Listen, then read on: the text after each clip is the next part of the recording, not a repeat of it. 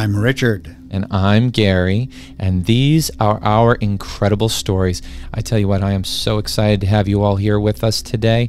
This is our first show, and we're doing these little monthly specials, but in January we're going to start up with weekly episodes. But we're going to kick everything off with these tales of ghosts and murders. And it all surrounds the George Wythe House in colonial Williamsburg. But before we get into the George Wythe House, let's go ahead and talk murder. Ooh, I'm getting goosebumps already. Very excited. It was summer 1806. The elderly gentleman sat down to breakfast in his Richmond, Virginia townhouse. His faithful servant was working in the kitchen. Out of the corner of her eye, she noticed the man's grandnephew putting some white powder in a cup of steaming hot coffee. Minutes later, one of America's founding fathers lay writhing in excruciating pain on the floor. George Wythe, the seventh person to sign his name to the Declaration of Independence, didn't realize it yet, but he was already a dead man. Tonight, we must ask, is it George Wythe whose spirit haunts the Wythe House in Williamsburg, Virginia? Or is the house haunted at all? Now, I have a question for you concerning the murderer of George Wythe. You said it was his grandson? No, not his grandson. First of all, I think before we talk about his grandson, though, we should let everybody know what happened with George Wythe writhing in pain on the floor. The doctor arrived. Okay. And at that point, Wythe just begged him, absolutely begged him, to put some leeches on his body. Now, do you have any idea why he would ask for such a thing? Well, number one, I think it's just crazy asking to have leeches put on your body, but was this for medical purposes? Yeah, absolutely. Back in the 1700s, leeching was a common medical practice. Do you know the theory behind that? Well, if memory serves me correctly from high school history, leeches were used to suck out the bad blood from the body so that the body could produce healthy blood. Wasn't that it? Exactly. That's exactly it. And of course, George Wythe firmly believed in that. But the doctor, although he believed in leeching, decided that George Wythe was a goner. He believed there was no hope for George. And so consequently, he was not about to waste his valuable leeches on a lost cause. So a leeching did not occur. George Wythe did pass away. And a subsequent autopsy revealed that he was indeed poisoned with arsenic, which, by the way, is a white powder. Wow. Mm-hmm. And so we go back to that statement by the house servant. She saw George Wythe's grandnephew. This is a guy that... Grandnephew, yes, okay. This is a guy who was George Wythe's sister's grandson. Okay. I have no idea why this guy's parents are not part of this story, but apparently the grandmother was raising him. He was probably what we would call today a juvenile delinquent, too much for the grandmother, and she contacted her brother, George Wythe, in hopes that he could raise the lad and turn him into something useful in society. In fact, this grandnephew was named after George Wythe. His name was George Wythe Sweeney. So he was even named after George Wythe. Wow. Mm-hmm. Now, can I ask, what was the purpose of him murdering his uncle? Any law enforcement officer will tell you that when you have a murder, you usually have to look for some kind of motive, right? Of course. So we have to look to history again to find out what was going on shortly before George Wythe was indeed murdered. And we find out that he discovered his grandnephew, Sweeney, stealing books from his library. Now, why would he do that? That's my question. I mean, books are books. How valuable could a book be? Well, back then, I tell you what, your personal library of books were absolute treasures. And, I mean, we didn't have the vast number of books published that we do today. And so they were treasures. And, in fact, after George Wythe died, he willed his entire library of books to his student and dear friend Thomas Jefferson. So Thomas Jefferson actually ended up with his books. But Sweeney was stealing the books to pay off gambling debts. He was addicted to gambling among some of his other vices, and he was just apparently just no good. And so George Wythe had it. He had done all he could for the lad. There was nothing more he could do. As far as he was concerned, stealing the books was the last straw, and so he let the Sweeney know that he was going to be written out of George Wythe's will, Ooh. disinherited, getting nothing. And shortly after that, George Wythe is poisoned. Wow. Those are some very extreme measures to go to. But, I mean, even in today's time, we have situations like that where some family member will kill somebody off because, well, they got kicked out of the will. Exactly. Now, what happened to Sweeney, you might ask? I'm dying to find out. Well, he didn't hang around Williamsburg very long. He was brought to trial, by the way. He was tried for murder. For his uncle's murder. Yes, his granduncle's murder. And he was acquitted. So we really can't officially say today that George Wythe Sweeney murdered George Wythe. Now, why is this, though? I mean, he was poisoned. There was a witness that said that she saw him put the powder in his drink or whatever it was. How did he get acquitted when they had have a witness? All right. Very simply this. The house servant said she saw George Wythe Sweeney put the white powder in his granduncle's coffee. That would be a slam dunk case just about anywhere. Eyewitness testimony. But not in colonial Williamsburg, because back then, at that time, African Americans could not testify in a court trial. Oh. And the house servant was an African American. So consequently, if you don't have a witness who can testify at court, what kind of evidence do you have? Very little. Nothing. So, I mean, they didn't have fingerprint evidence or anything like that at the time. No CSI. So without, no CSI is right. So without that witness testimony, there was no way to convict George Wythe Sweeney. So he got away with it. In my mind, he did it. In the mind of historians, he did it. But legally, he was acquitted. He did get some justice later on, however, because he found his way to Tennessee, where he was caught stealing a horse. He was tried for that. He was convicted for that, and he did serve some jail time for that. So he did end up getting himself in jail, and then after that, he just totally drops out of history, and I think that's perfect justice, because while he totally drops out of history, George Wythe, his granduncle, will always remain at the top of our American Revolutionary history for what he did. Absolutely.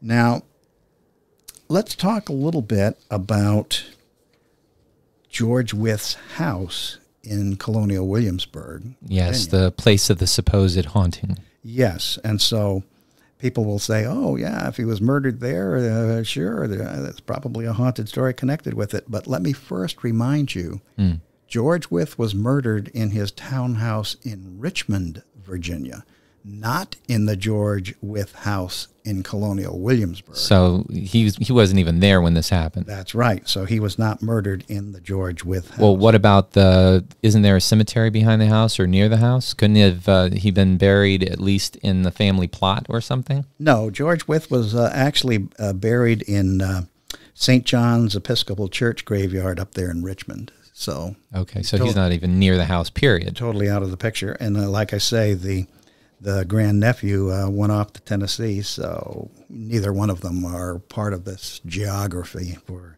any kind of haunting legend. Now, that house, though, does have an incredible history. It was a gift to George Wythe and his bride from his father-in-law, and it is a beautiful colonial mansion, 2 stories, beautiful colonial mansion. I've seen photos. Located on Palace Green, right near the governor's palace, which was a palace, trust me. The royal governors lived in style at that time. And it's been beautifully restored by Colonial Williamsburg. And the nice thing is people can go to Williamsburg, Virginia. Anybody listening to this podcast can go to Williamsburg, Virginia, and actually visit inside George Wythe's house. They can tour all of the rooms. They can walk up the staircase. They can go all to the second floor rooms. It's been beautifully restored, beautifully furnished. It is a true historic jewel. And a lot of these folks, though, may not realize that there are some haunted legends. Oh, that there are. Attached to the house. Yes. So my question then is... Do question. What are the legends connected with the haunting, and who may be haunting it if it's haunted? Well, I'm glad you asked, because the supposed spirit that supposedly haunts the Wythe House would happen to be the spirit of Lady Anne Skipwith. Now, there are a few stories that I've come across. I'm going to share one of them that I read, and one of them that you actually told to me when I was much younger. And we'll go into a little bit of your experience of actually being there at the Wythe House. But the story revolves around a woman named Lady Anne Skipwith and her husband in a ball. All right. So apparently the couple, the Skipwith couple, went to stay at George Wythe's house and as guests, and they had been invited to the governor's mansion or the governor's palace for this big lavish party. And so that night they're at the party, they're having a good time. Can you hear that, folks? It's the actual party right there. They're having a good time at this party.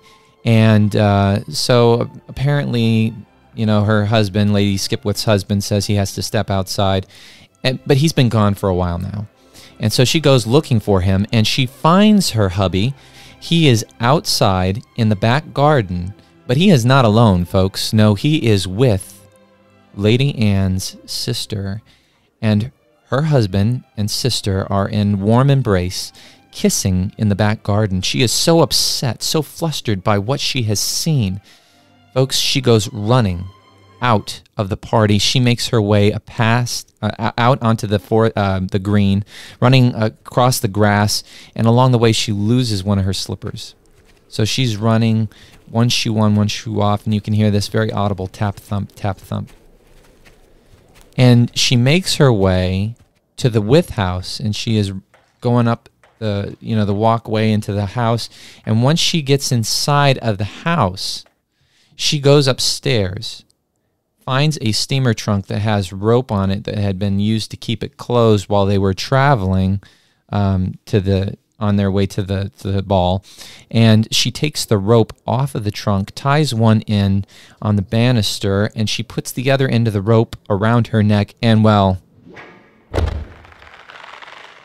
that's right, she hung herself in the house.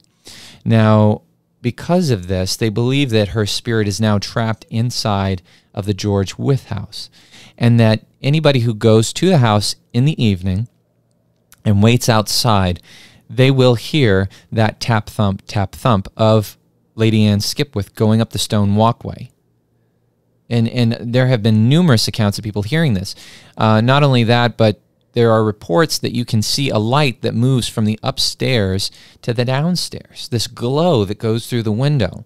And there have been a lot of people that have said that they have seen this. Okay. Now, the other version of the story that I heard, that you told me, I remember it very clearly, one Halloween, 1992, as I was dressed up as a Ninja Turtle. I remember very clearly how you had retold the story about how in this version, she was scared by something, almost as if she had seen the devil herself. And she had left, run across the green to the house. When she got inside, she died, but of mysterious causes, and it had gone unknown the reason for her death. So there are a few tales that vary about the events that happened, but all agree that her spirit is trapped in the house and that you can hear her going up the walkway. Now, according to your research, because you did a little looking into this, there had been some question of whether or not Lady Anne Skipwith was a real person and whether or not anybody had actually committed suicide or died of mysterious causes inside of the George Wythe House. So based on what you found out, would you say this was a true story, or would you say that there's a little bit of stretching going on here? Well, with any legend, I think the first thing you do is to find out who was real and who was not. Of course. So let's look first at George Wythe. There's no question that this was a real person, and he did indeed live in the George Wythe House in colonial Williamsburg back during the Revolutionary War times. He was a law professor at the College of William and Mary, and he had some very famous students, Thomas Jefferson being among them. Also James Monroe, a future president, John Marshall, the future Supreme Court Justice, Chief Justice of the U.S. Supreme Court, and Henry Clay, a future famous senator. And back then, you didn't just deal with the students in a classroom at William and Mary. You frequently invited them to your home for chats and seminars and discussions. And so I think we can assume that Thomas Jefferson, James Monroe, John Marshall, Henry Clay, all of those famous people actually visited with George Wythe in the George Wythe House that's supposedly haunted. Okay, so George Wythe, check. He was a real person, existed in that house. But what about Lady Anne Skipwith? Was this a real person, or was just a fictional person somebody made up? Well, when I was there checking out the house, I didn't believe there was any Lady Skipwith. In fact, I even checked over at the nearby Bruton Parish graveyard to see if any such person was buried there, and of course there's not. And so for the longest time, I didn't think there was any such person. However, I have conducted additional research many years later, and I have discovered that, by golly, there was a true Skipwith family that existed at that time and place. Sir Peyton Skipwith lived in on a beautiful plantation in Mecklenburg County, Virginia. He was a wealthy tobacco plantation owner, and his first wife, can you guess what her name was? Oh, wait. Let me guess. Was it Lady Anne Skipwith? It sure was. Oh, boy. Okay, so Lady Anne Skipwith, check.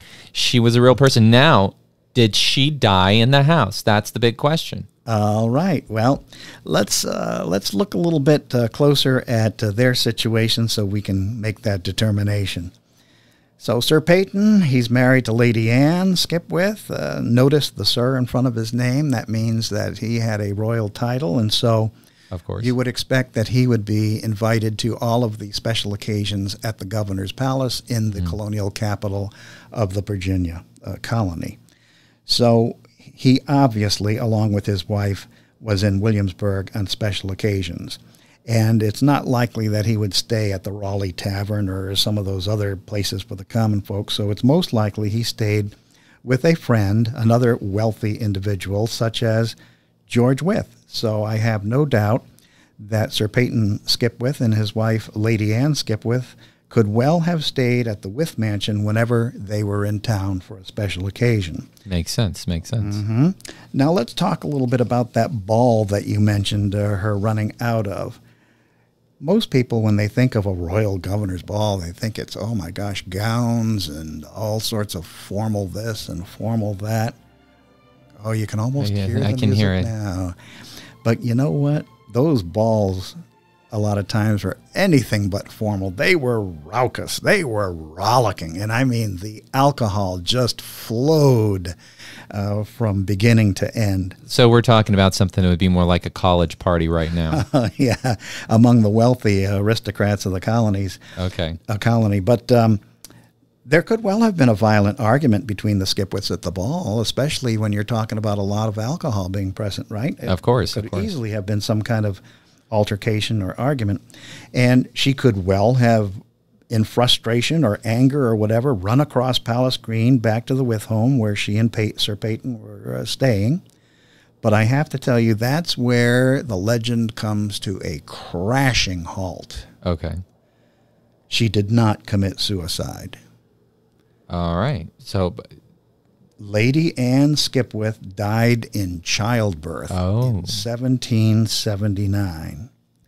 And it's most likely that she was buried in the family graveyard at their Prestwald plantation over there in Mecklenburg County, Virginia. She's definitely not there in Williamsburg in the Bruton Parish graveyard. And she didn't die at the Wythe House either. Now, here's where your legend picks up again. Sir Peyton did go on to marry Lady Anne's younger sister, Jean. Oh, so well, to me, that sounds like there may have been some kind of relationship going on. Yeah. So we can't discount that part of the legend, Gary. Okay. Because after Lady Anne passed away in childbirth, Sir Peyton marries the younger sister, Jean, and of course she becomes the next Lady Skipwith. So could she be the Lady Skipwith of the legend? And my answer to that is no. Oh. She died of old age in 1826, so there was no suicide there either. So even though we have all of this history and we've pretty much established that most of these people are real people, the events surrounding what may have actually happened the night of the governor's ball or what may have happened in the house, we can definitively say that as far as we know, it's just a story. Yes, it's a story that could well have some information grounded in facts, but, if we were to try and identify who may be haunting the George Wythe House, I think there is no answer to that available. However, we can still ask the question, is the house haunted? Now, this is where you have a little bit more expertise in this situation than I myself, because you have actually been to the George Wythe House. You have actually stayed up late to witness eerie sounds or lights in the windows. Based on what you experienced, tell us exactly what happened. Well, first of all, let me say that I do not believe in haunted houses. So, oh, come on. You don't believe a little bit in haunted houses? No, there's always some kind of rational, worldly explanation for things. But I will tell you, I have talked with someone. I did meet up with a Colonial Williamsburg security officer who was totally freaked out about going into the George Wythe House at night in the dark with just a flashlight. And that house, is so valuable. It's worth multi-millions of dollars along with its history, that there are even alarms built into the floor where if you step on the floor, it will trigger the alarms. Oh, really? So pressure alarms even in the floors, and the place is incredibly protected. And yet, this security officer said to me that this is the one place on his patrol route that made him extremely nervous. I said, well, why is that? And he said, one night when I was mounting the stairs to check out the second floor, no lights on, just a flashlight, he said this incredibly chill wind just kind of blew past him. It wasn't the air conditioning, the windows weren't open, but he said, I just have no idea how to explain something like that. And, if I tell anybody about it, people think I'm crazy.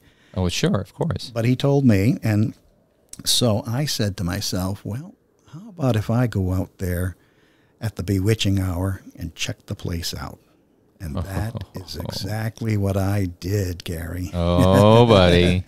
So, okay. Between 11 o'clock at night and 1 o'clock in the morning, I planted myself on the little bench that's at the far end of the backyard underneath a trellis.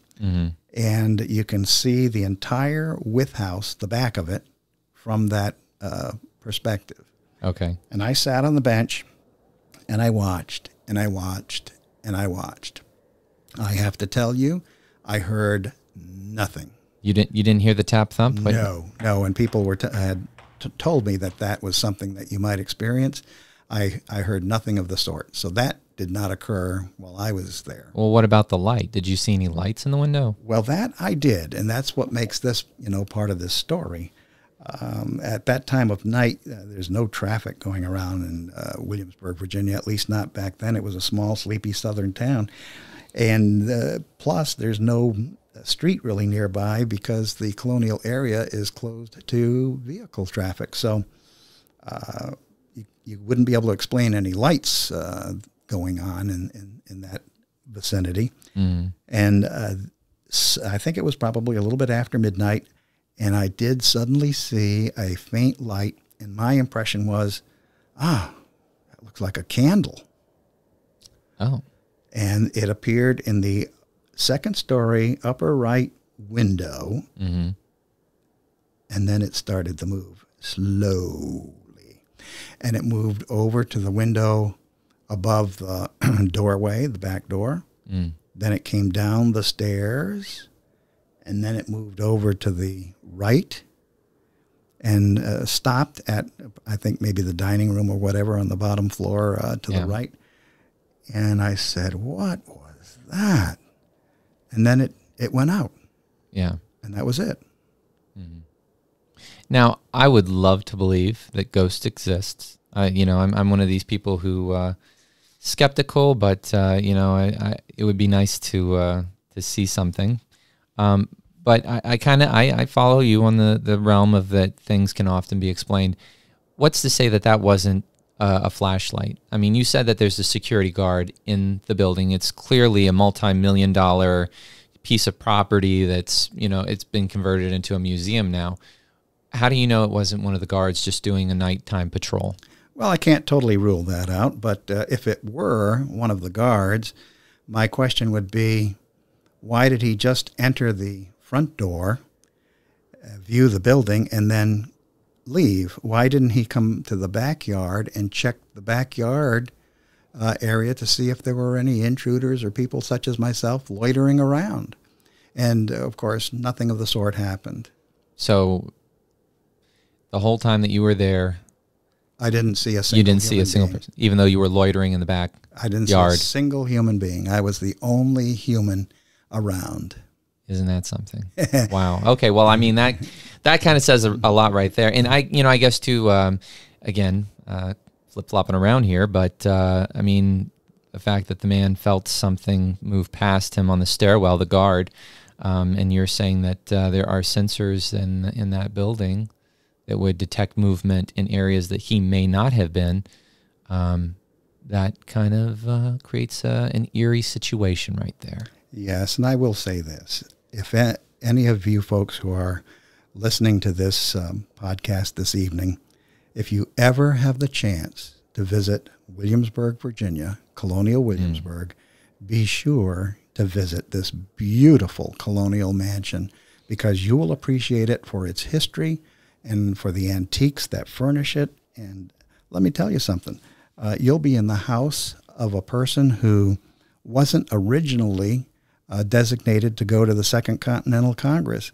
George Washington was, but George Washington was named Commander-in-Chief of the Continental Army and had to resign his position with the Second Continental Congress, and George Wythe was designated to take George Washington's place. And that is why George Washington's name is not on the Declaration of Independence, but George Wythe's is, because George Wythe went to that Second Continental Congress where they signed the Declaration of Independence. So if you go into that house, that is the kind of person whose home it was at the time of the American Revolution. And that alone should give you chill bumps. Despite anything that, we say haunted-wise. And I will say this, too. In October, Colonial Williamsburg does have haunted tours, and perhaps the Wythe House is on their haunted tour, where they may tell this legend or one similar to it. One that we may not be aware of. Exactly. Either way, you could have your own paranormal experience right there in Colonial Williamsburg at the Wythe House, which I think is exciting. Now, that being said, I just want to thank everybody for staying with us and listening to these stories. We hope that you enjoyed them, and if you did enjoy them, please join us again next month.